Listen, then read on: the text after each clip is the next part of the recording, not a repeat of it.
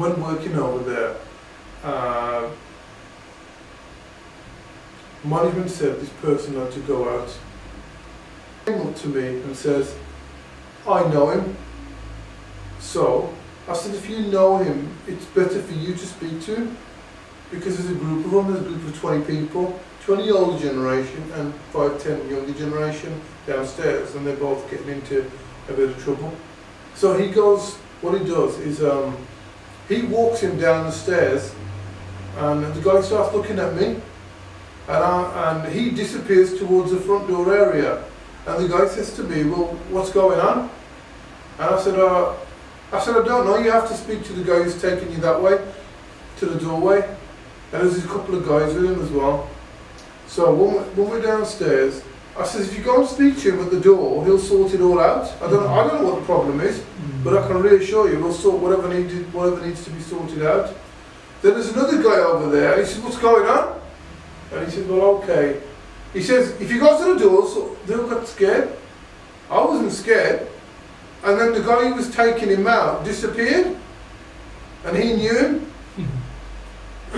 So I could tell that he may have been a little bit, I don't know, maybe a little bit frightened. So he looked at me and he said, what's going on, big man? And I said, well, okay, all right. So, I was looking at him, he's a big guy, and there's a group of them as well. And he was an aggressive, he was looking at me in an aggressive way. And I said, hey, are you a doorman, first of all? Because he's a big guy, gold tough, big guy. I thought, well, he goes, no. He goes, I'm rogue, man, I'm rogue. Rogue meaning that he's a rogue, as in a bad boy. Yeah. So I looked at him and I went, okay then. He said, so what's happening then? And I said, okay. I said, I'll tell you what's happening. So I was looking at him, and I knew that he wanted some physical. I knew it. So I said, well, I'll tell you what. I'll tell you what's going to happen. He goes, what? And he's coming forward. And he says, in a moment, you're going to get close to me, and me and you are going to end up having a scuffle. And he went, yeah. Because he's happy with that. Because he wanted the scuffle, didn't he? I knew he wanted the scuffle. He wanted trouble. So I turned around to him and I said, alright, I'll tell you what. After the scuffle, guess what's going to happen? Maybe I'll get hurt, or maybe some of your guys are going to get hurt, or because we've got a team here and you've got a lot of lads here. But I'll tell you one thing, everything that's going to happen here afterwards is going to involve a CCTV recording of the incident, number one, and also the police are going to be called. And looked at me anyway. And I says, everything's going to be relayed over to the police. And he looked at me and he went, because he's after trouble, but then I reminded him, you know, when people get emotional, they don't think about the consequence. Yeah.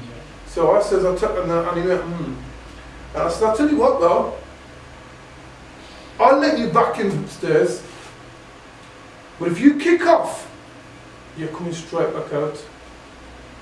Alright, now I don't know what's happened, but what I'm saying is if I'll let you in, by all means I'll let you back in, but if anything kicks off, you're coming back out straight away.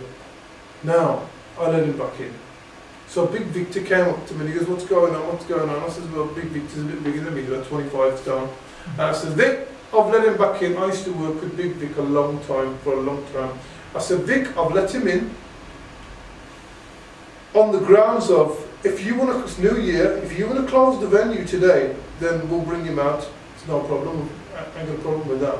But I'll tell you one thing, he's got about 20 people with him, and they did have 20 because one of them would pull my earpiece out, and I had to tell him.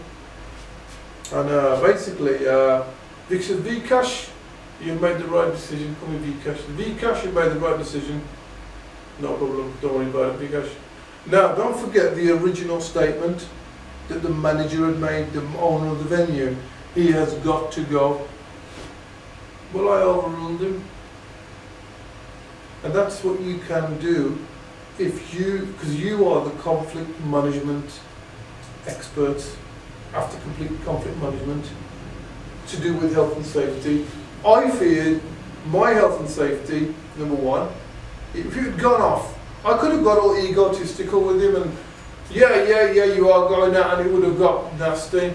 So I chose to use a diplomatic method, but at the same time put fear into the guy. That if something did happen, you would be coming out. Now he came up to me upstairs and he went, thanks for letting me back in. And I appreciate it. But I think he was a bit surprised because he thought everybody was scared of him. And I wasn't scared of him. We do all get scared sometimes. It's a human emotion. But I didn't show fear. The more you don't show fear, the more you'll be in control. Even if someone pulls a knife out and goes like that, you don't show fear, you're in control. So in terms of workplace violence, don't forget, your managers will say to you, I want him out. I had another Rasta guy at the bar. Big ass, I want him out. Now! Shouting. So I went over to the bar. I said, before I start to take him out, I better have a conversation with him, because I always believe in having conversations with people. And I said, what seems to be the problem, sir? Is everything okay? And he goes, no, there's no problem. Me and my wife just had a little argument, me and the missus. And we've resolved it, no problem, sir. And he goes, I want him out. He says, ignore the barman, there's no problem.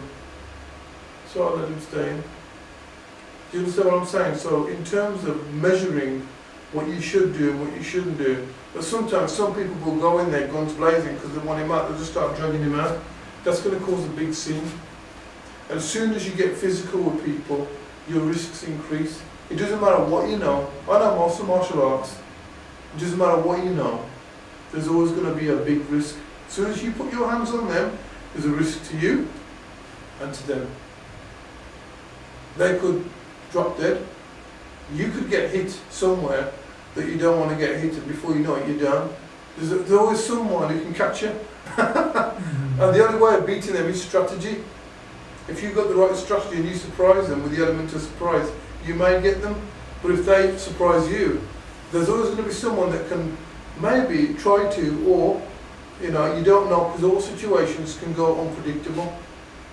2 guys went out from Lancaster to London. One of them didn't come back. Squared up to a guy. Doesn't happen very often. Squared up to a guy.